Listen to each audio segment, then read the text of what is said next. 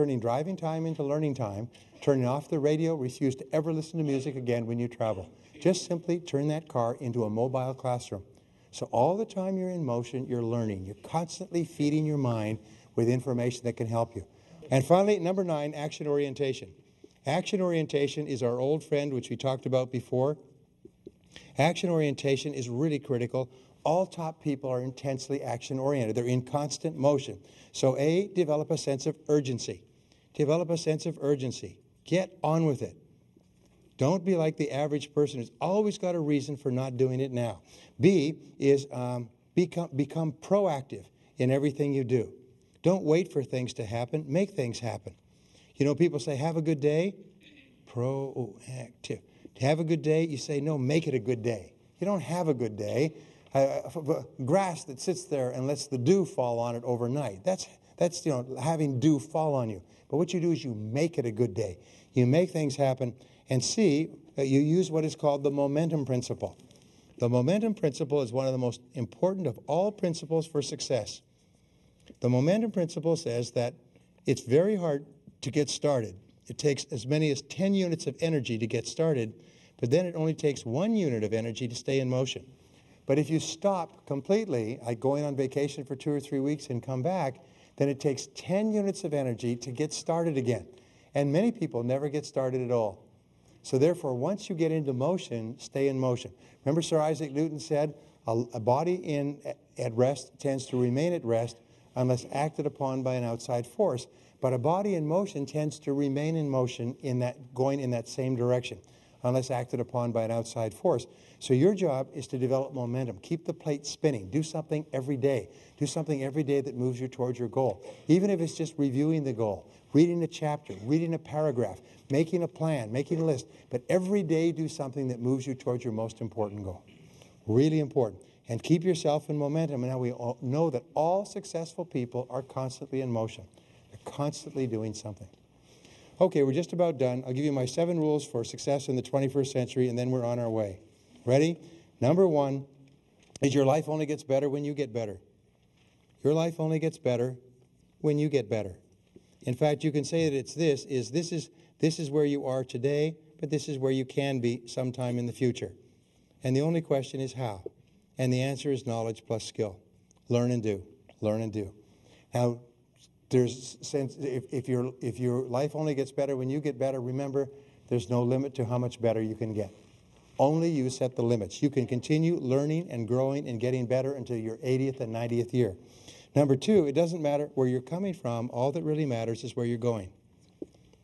All that really matters is where you're going. And where you're going is limited only by your own imagination.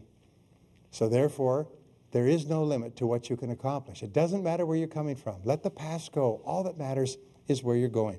And 3, we say here, anything worth doing well is worth doing poorly at first. Now, this is really important to understand. I talked about it earlier.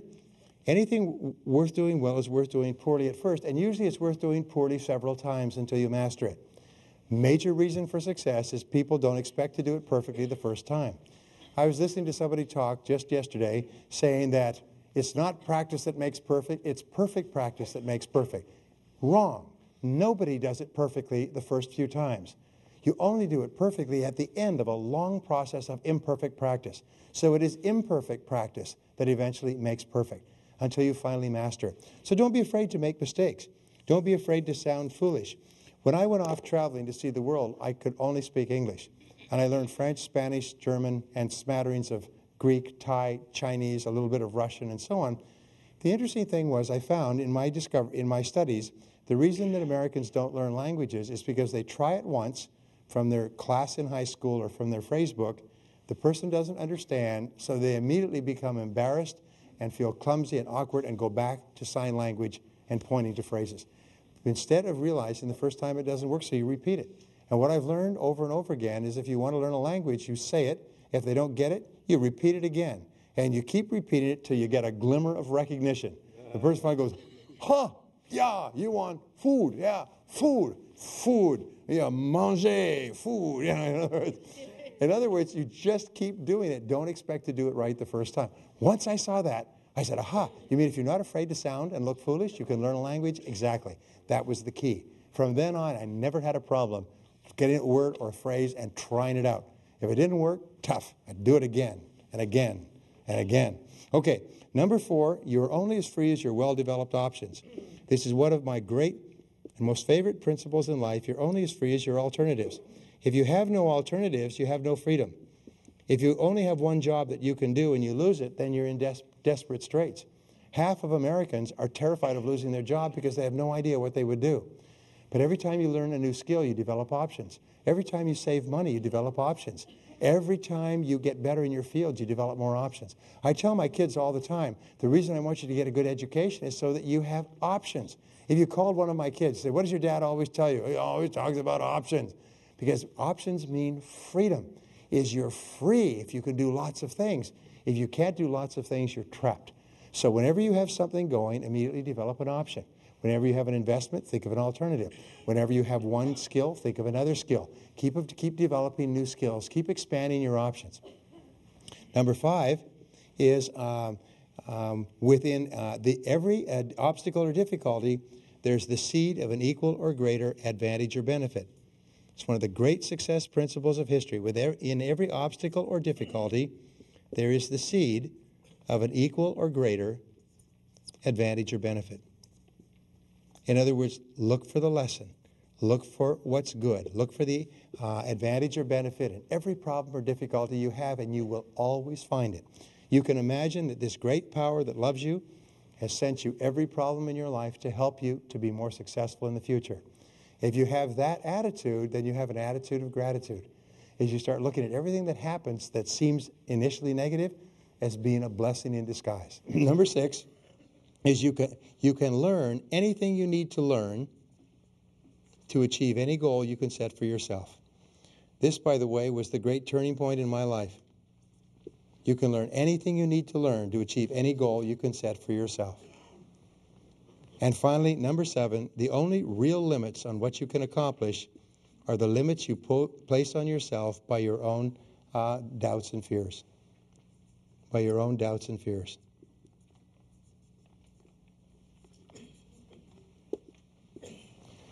Many years ago, Harry Houdini was the greatest escape artist in history. He got out of the most incredibly complex lockups, jails, sea trunks thrown into the ocean, handcuffs, straitjackets. He was even safes. He was capable of getting out of anything. He was the equivalent of Siegfried and Roy or some of the great magicians in Las Vegas, and he was the world champion escape artist. And then he got a challenge. He was at the top of the world, like the top heavyweight fighter. He got a challenge from the Isle of Man. The Isle of Man, just off of the coast of England, had just built the most escape-proof jail in the world. They had used the most sophisticated locksmiths, the finest tensile steel, the finest construction. It was a brand new jail where they were going to put some of the worst criminals in the British Isles, and they would never be able to escape. And so they issued a challenge to him across the ocean. At that time, a lot of competition between England and America. A challenge to Houdini to get out of this jail. And he had to accept it. There was a $50,000 prize put up, which would be the equivalent of more than $1 million today. He had to accept it. It was put up. It's like a great championship. And they took him and they put him into this cell. Now, they stripped him down completely to his cotton underpants. And they said he had 60 minutes. There was a clock on the wall. He had 60 minutes to get out, or he forfeited not only the $1 million, but his reputation as a great escape artist. So, Harry Houdini's wife talked about this after his death. Harry Houdini had been a locksmith as a child and had developed a whole series of little tools that he used to get out of locks that he could manipulate. And he had developed a way of hiding that set of tools somewhere in his body. So after they had left him alone in the cell, he got out his lock-picking tools from his secret place and went to work. And he went to work and he said, this should be all right. He looked at the lock, it's fine. And he put his tools in and he twisted the tumblers. It was a very sophisticated lock. Twisted the tumblers, click, chunk. The door wouldn't open. That's strange. So he turned all the locks back again, and then he turned and he tried it again. Chunk. The door wouldn't open. And he did this again, and he did this again. And the time began to pass, and the clock was going ticking, ticking, 50 minutes, 40 minutes, 30 minutes, 20 minutes. He was perspiring. He was standing in a pool of perspiration. His hands were slippery from the perspiration pouring off of him. He was trying frantically. He had never in his life seen a lock he couldn't pick. And he was working on this lock, and he kept working frantically. And the time was passing, 15, 14, 13, 12, 11, 10, everything, his whole reputation, all of this money. He was working on this lock, ka-chunk, and it wouldn't open, ka-chunk, it wouldn't open, ka-chunk, it wouldn't open. And finally, at 1 minute to the hour, he realized he couldn't open the lock. And his heart sunk. And he was exhausted, pouring perspiration. And he just fell against the door. And the door just swung open. It had never been locked. What they had done is they'd put him in without locking the door. And when he went to work, he naturally assumed that they'd locked the door. They'd rattled the keys in the door. So when he went to work and turned it, he had actually locked himself in. When he turned it back to neutral, he didn't know that it was neutral when he locked it again. He kept locking himself in. The door had never been locked. This is a true story. And he fell against the door, and the door swung open. Now, my point in telling this story, aside from the fact that it's true, is that your doors are not locked either. The greatest single obstacle to what you can accomplish in the whole world is between your own ears. And when you realize that those obstacles do not exist except in your own mind, your door is not locked either. Everything is possible for you. So go out and make this the best year of your life. Thank you very much.